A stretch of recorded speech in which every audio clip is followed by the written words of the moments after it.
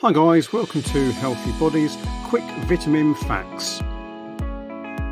And this is where we give you health information in just 1 minute.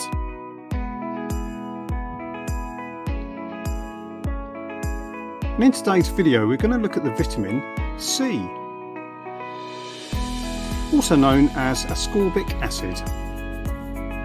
But what does it do?